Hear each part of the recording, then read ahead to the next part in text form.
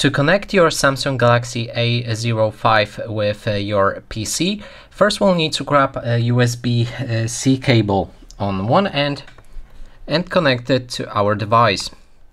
Then the other end, depending on the slots on your PC, can be either a USB-C or a USB end, like this. In this case I have just a USB. Now all we have to do is connect this port to our PC.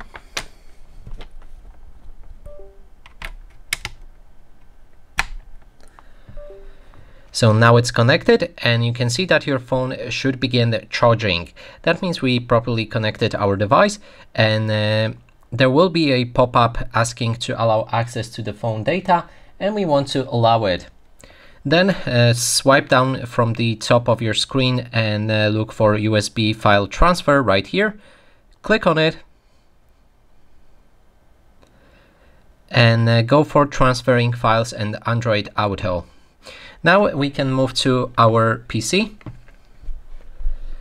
open your file manager,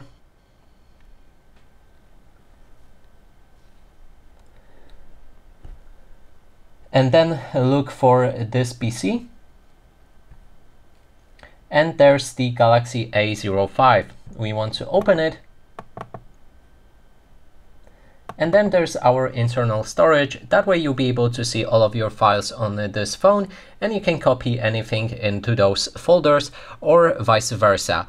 And that's how you can connect and transfer files from your Samsung Galaxy A05.